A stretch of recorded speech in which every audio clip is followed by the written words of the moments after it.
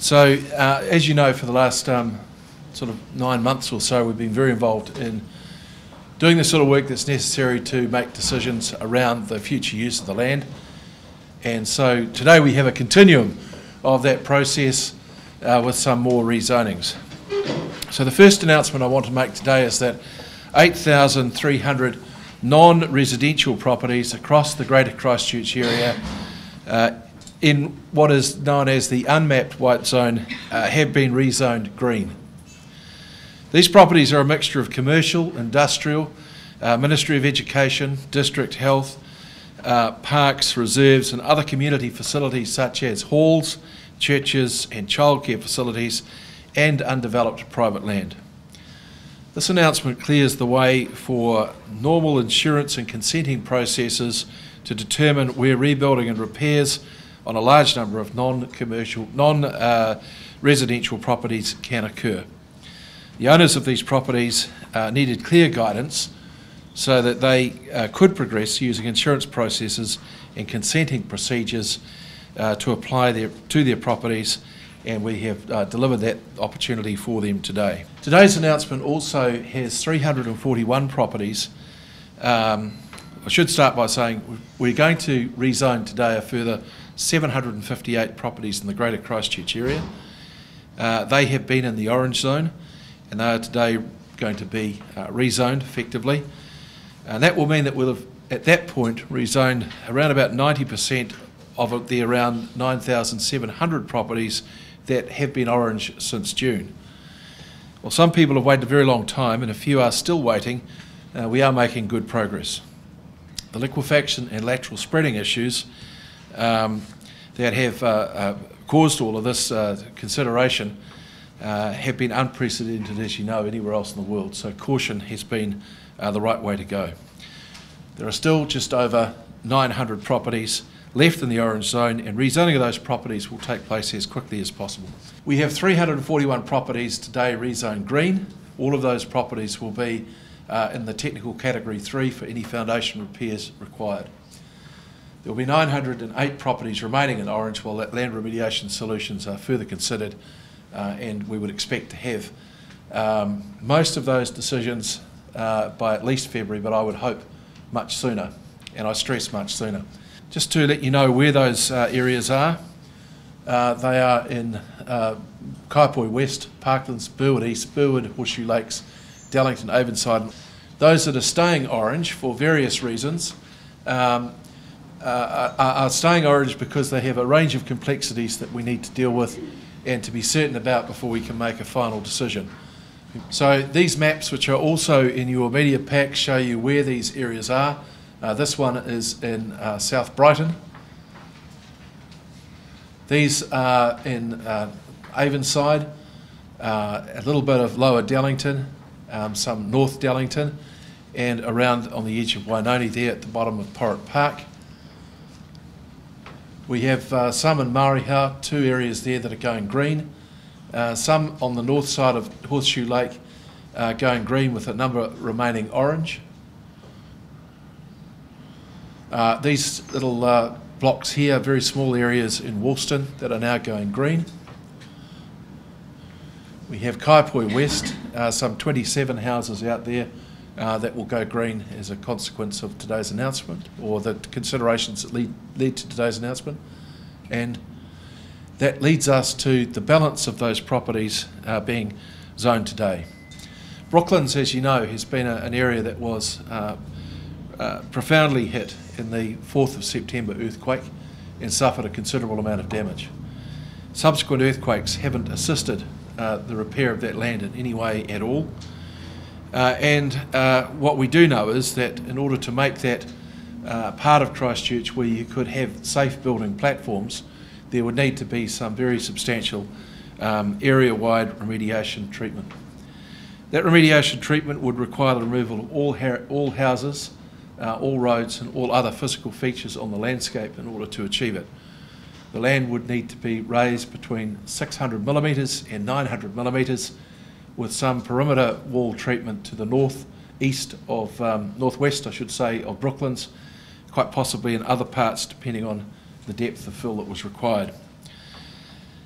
The Brooklands residents would then have to spend a very significant amount of time off their properties as the remediation work was undertaken, as roading was put back in, along with all of the other horizontal infrastructure. The land was resurveyed and the sections handed back to those residents. This would effectively be like creating a new subdivision. We know that that would be time consuming, that it would be very expensive, and that it would be extremely intrusive into the lives of the individuals concerned.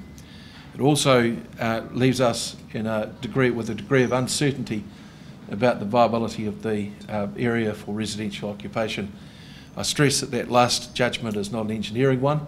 It is based on the societal issues. So the 417 properties that are in Brooklands, as shown on your maps, are being zoned red. This means that homeowners with insurance will be able to access one of the 2 government offers that have been made to other red zone properties. Brooklands is in the red zone because the land in this area is unsuited for continued residential occupation and would remain so for a very considerable period of time. I know that this decision will be quite distressing for a number of people, and I appreciate the feelings that they'll have. But I am confident we're making the right decision for the future of those landowners and their families. We are today arranging communications to be held with those families, and Roger will give you the details of exactly what CERA are doing to convey that.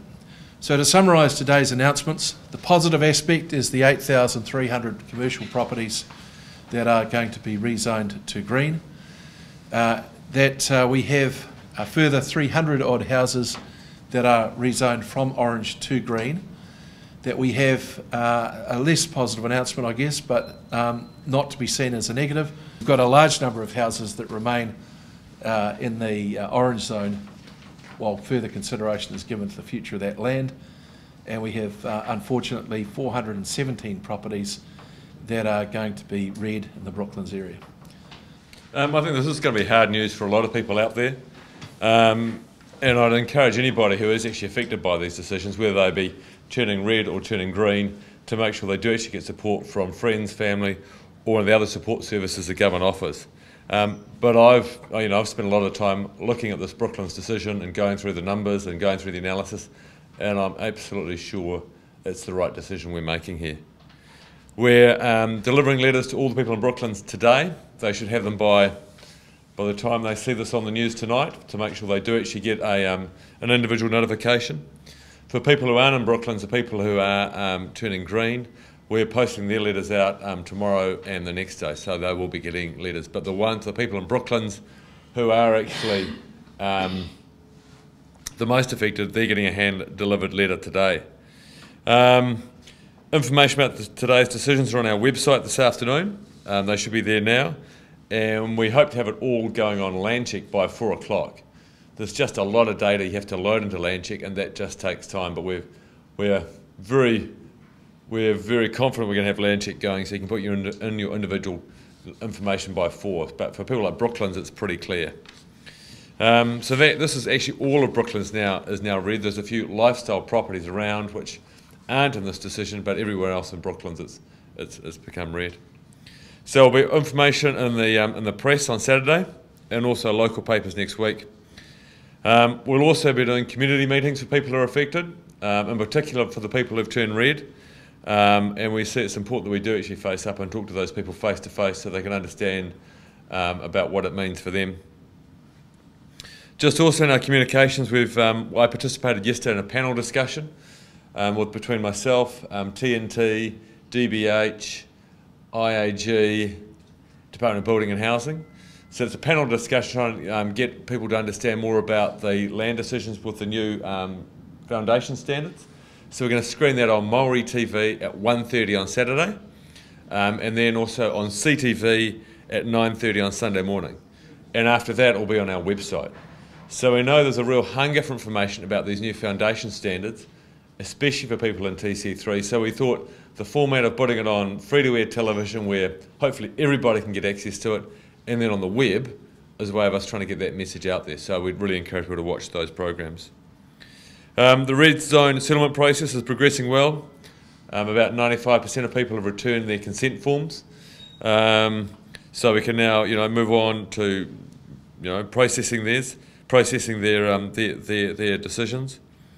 And so far, about 40% of the 6,000 people who've turned red so far, about 40% have so far formally accepted either one of the two government offers. So about 40% have accepted one of those two offers. And of that, about 70% are taking option 2 and about 30% are taking option 1.